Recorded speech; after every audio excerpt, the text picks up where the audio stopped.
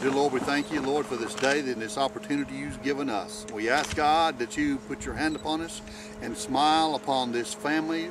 In the name of Jesus Christ, we ask. Amen.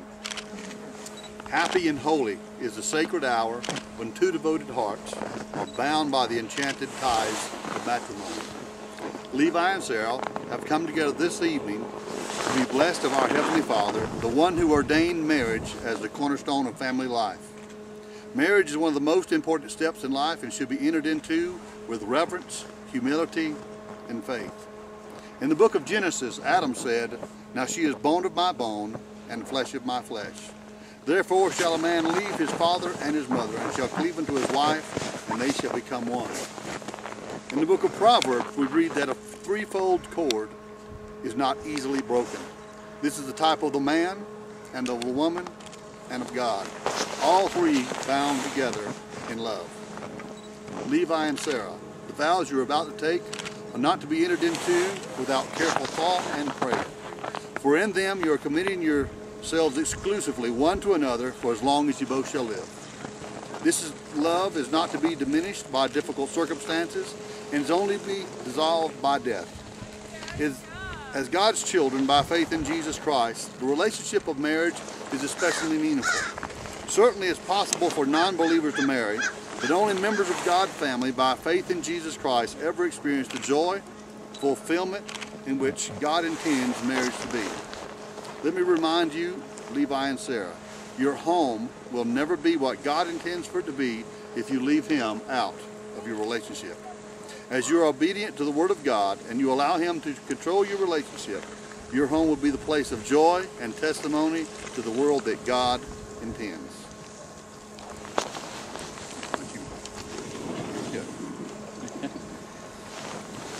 Levi, do you take Sara to be your lawful wife? And do you promise before God and these witnesses to love her, comfort her, honor, and keep her in sickness and in health, and forsaking all others, keep thee only unto her as long as you both shall live? I do. Do you, Sara, take Levi to be your lawful husband, and do you solemnly promise before God and these witnesses that you will love, honor, and keep him in sickness and in health, forsaking all others, keep thee only unto him so long as you both shall live? Since time began, the ring has been used to seal important covenants. The circle represents unending life. The gold represents untarnished and pure qualities of an ideal marriage state. May we have the rings. As a ceaseless reminder of this hour and of the vows you have taken, Levi, place this ring on the hand of your bride. The left hand. Just push it on there, hold it to her, hold it on her. Look at her eyes. And repeat after me. With this ring, I thee wed. And with loyal love, I thee endow. And with all my worldly goods, I thee share. In the name of the Father, and of the Son, and of the Holy Ghost. Amen. Sara, place this on the third finger of the left hand of Levi's hand and put it on there and hold it to him and look goo-goo into his eyes. With this ring, I thee wed. With this ring, I thee wed. With loyal love, I thee endow. With loyal love, I thee endow. With all my worldly goods, with thee I share. With all my worldly goods, with thee I share.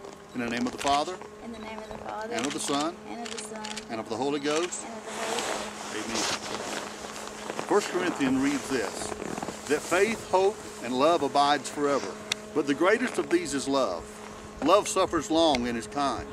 Love does not envy, does not parade itself, is not puffed up, does not behave rudely, does not seek its own, is not provoked, thinks no evil, does not rejoice in iniquity, but rejoices in truth. Love bears all things, believes all things, hopes all things, endures all things. Love never fails. Inasmuch as Levi and Sara have in the presence of God and these witnesses consented together in holy wedlock and have pledged the same by giving and receiving rings, I now, by the authority vested in me as a minister of the gospel, according to the laws of this state, I pronounce you husband and wife. Those that God joined together, let no man put asunder. twisted right. Woohoo! Oh. Privileged to present to you today, Mr. and Mrs. Levi Jones. Yay!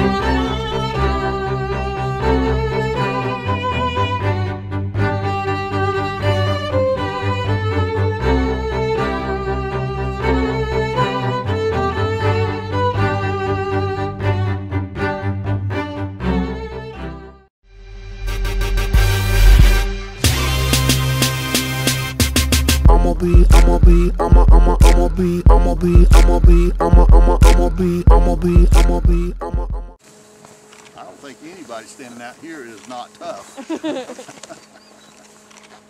job, that's good. Are you smiling?